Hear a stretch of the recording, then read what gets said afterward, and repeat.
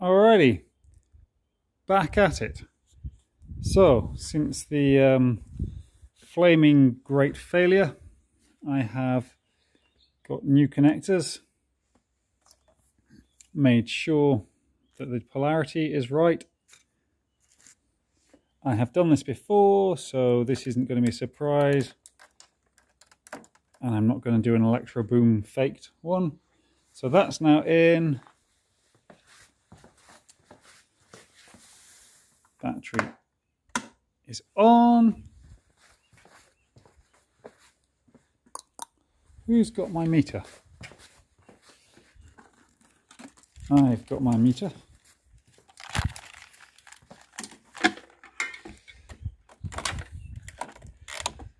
Current meter.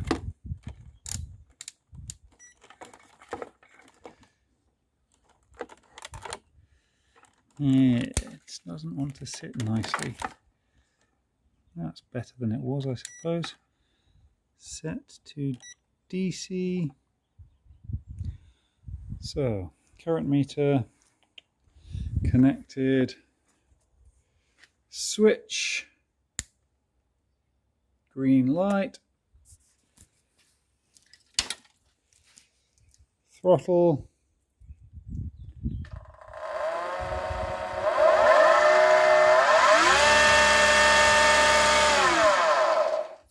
Looking good.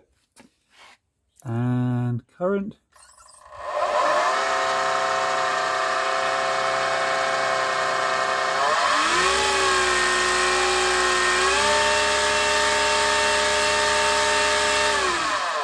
So about 20 amps on full throttle, no load, and then full throttle from stopped.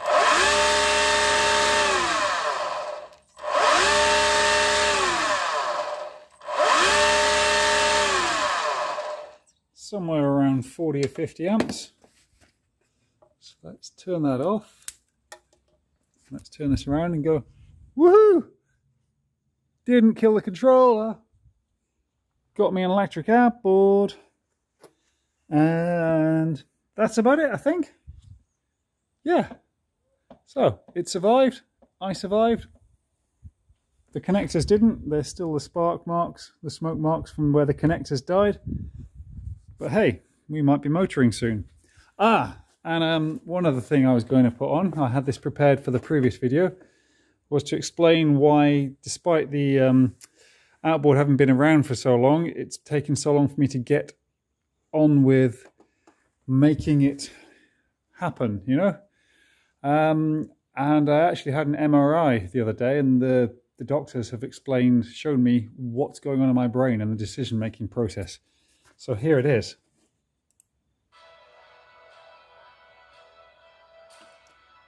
So it's two ideas competing, I think. Oh dear, one's lost it.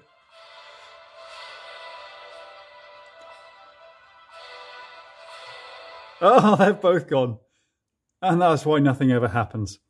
Anyhow, give full credit for that video. That would be Normie twice removed. Thank you. Sorry for the dumb detour.